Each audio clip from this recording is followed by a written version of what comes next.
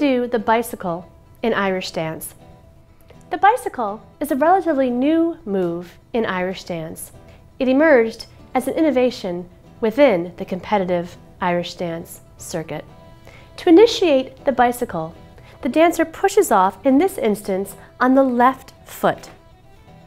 Her right foot is going to tuck up behind her, foot pointed. She will then proceed to tuck the left foot and retuck the right foot in quick succession. The right foot is thus tucking twice and twice as fast as the left foot, which tucks simultaneously. You can imagine that you are running in the air. We'll demonstrate the bicycle now in real time. And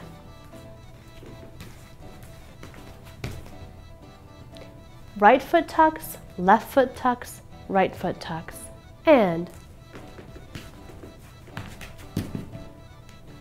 we will now demonstrate the bicycle in slow motion.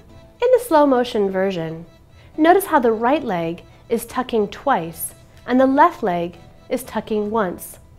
Also, the right leg is tucking twice as fast as the left leg to give the illusion that one is running in the air. Notice too that the toes are pointed on both the right and left feet.